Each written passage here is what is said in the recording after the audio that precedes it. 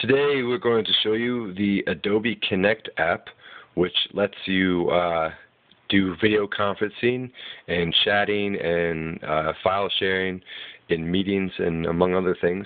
So we've got two playbooks here, one that's already got the app up and the one that we're about to connect to. So we're going to go ahead and connect as a guest. Create a name, just call ourselves Bob, and enter. So now both playbooks have this screen up, and we can click on, let's see, let's allow video conferencing. Oh, look, there's our hand. Now we should be able to broadcast that. Oh, let's see. Now look, you can see video conferencing on both. So now, while this only lets you send the picture to whoever else is in your the chat room with you. Obviously, it shows your the attendees.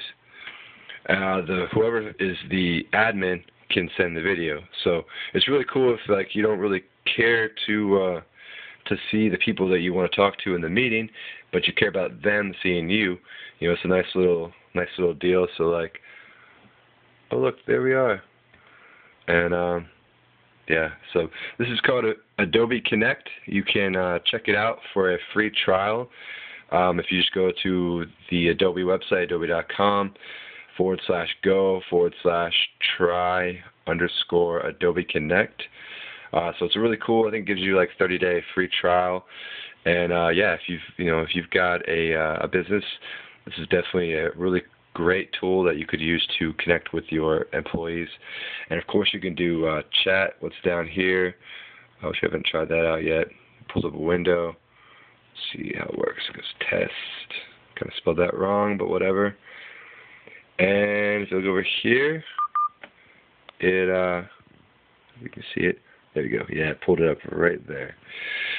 But yeah, that's Adobe Connect, and hopefully we'll see more video conferencing apps like this. Hopefully ones where you can do two-way.